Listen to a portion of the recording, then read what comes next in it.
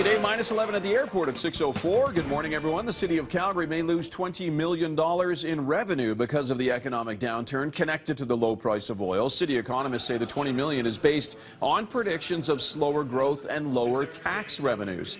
That number could be higher depending on what the province does. It may decide to cut funding to address its massive debt. For now, city administration is suggesting that the city of Calgary should stay its course with its current financial plan, which includes a 4.5% increase in property taxes. As for what politicians think, there are lots of ideas, some suggesting that cutting spending to lower the property tax rate to give households less of a tax burden is the way to go. Councillor Sean Chu is even floating the idea that council and city employees take a 5% pay cut in light of uncertain economic times. Councillors are always welcome to bring back their ideas. We had 2 whole weeks of talking about the operating budget line by line by line in the fall. I don't recall any suggestions at that time from those councillors.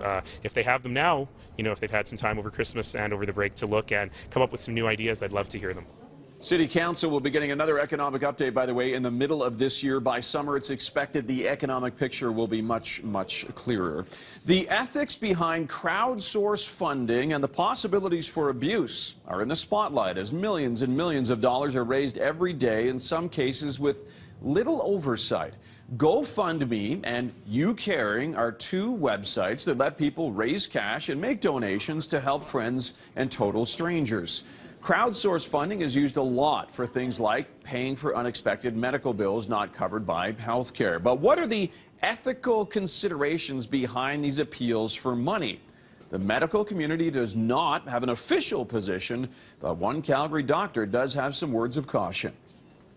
It certainly is susceptible to abuse, and I wouldn't want to say that we know that more and more people are abusing this, but the platform is subject to abuse and it may not be legitimate. Most of them seem to be.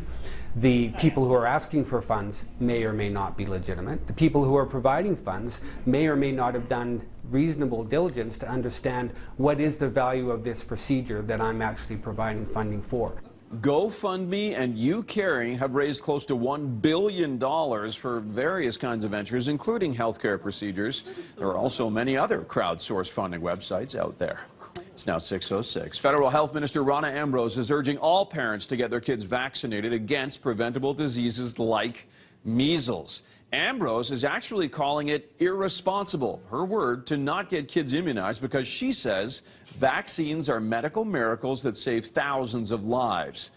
If you stress about taking your child to get a shot, you're not alone, but there are ways to make the experience a positive one. Holly Furfer explains. When children go to the doctor, the first question they usually ask is, will I get a shot? So what's the best way to prepare them for a vaccination or other shot? Language is really important when dealing with needles. Using the words like shot or hurt or pinch actually have been proven to increase anxiety. What works better is to use words like bother and comfortable. Like, we've got ways so this won't bother you. Distress is not just pain. It's fear, it's pain, and it's how much attention they're paying to the shots. To address that pain, you can give your child ibuprofen or acetaminophen before they get a vaccination. Another way to decrease the distress of injections is to have somebody focus on something else. When you're playing or looking at something else, you're not able to pay as much attention to the pain, and it decreases fear. It's also important to praise children and leave them with a positive memory, even if it didn't go so well. And let them know that every time they go through something like this, they get stronger and better. That's Holly Furfer reporting. So far, by the way, there have been no reported cases of measles in Alberta this year. There are 6 confirmed cases in the city of Toronto, 1 in Manitoba, and more than 120 confirmed cases in various parts of the United States. A Calgary cardiologist is urging everyone to ask the women in their lives about their heart. Dr. Anmol Kapoor is shining a light on how high the risk of heart disease is among women. Recent stats show more women are affected by heart disease compared to men.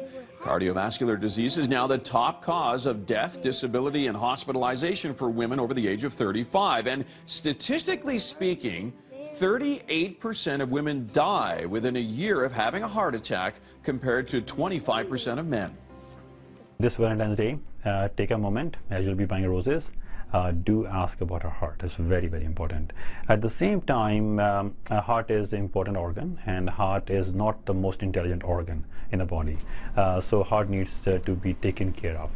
Dr. Kapoor, by the way, says it's very important, of course, to eat lots of fruits and vegetables to increase your heart rate with 30 minutes of exercise at least 5 times a week. There you go.